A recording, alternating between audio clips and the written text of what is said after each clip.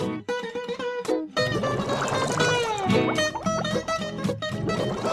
my name is Samuel Guiraudou. I was CG supervisor on the SpongeBob movie Sponge on the Run. My job on SpongeBob as a CG supervisor was to make sure that all the department and the team working on the environment and the sets were working all in the good direction to ensure the quality on the technical level, but also to respect the directors and the production designers' vision.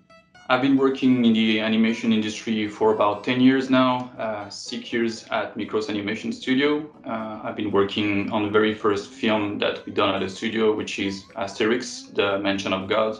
And since then, I've been involved on different projects, and I had a chance to work on different aspects of the production, from the modeling to compositing and lighting. So I have a kind of a global vision of how to make films in animation and at Mikros. So after Asterix, I moved with the Mikros team to Montreal to work on Captain Underpants, on which I was surfacing supervisor, which was a big jump for me and a great experience. I was involved in this project from the beginning until the end. I also had the chance to be a matte painting supervisor on this one. So yeah, quite a lot of work on this project, but great fun, great adventure with all the team.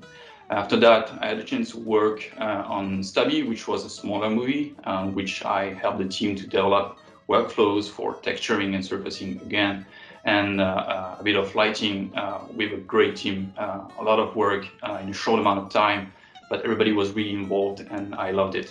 And then after Stubby, I switched to SpongeBob movie, Sponge on the Run, which is the biggest project I've been involved on since then.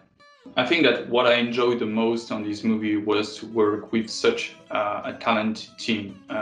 All the artists and technicians involved in the making of this movie at Mikros were just incredible, and it was a 2 years adventure with all of them, and there is not one day that is better than the other. It's just like the whole thing for me, you know, will be by my best memory of it.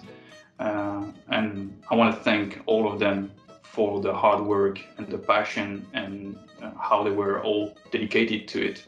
And I really want to thank all of them, and especially my good friends, Mathieu Roxel, Guillaume Dufief, and Marie Ballon, which were my road companion for this huge trip. And yeah, it was great. Thank you, guys.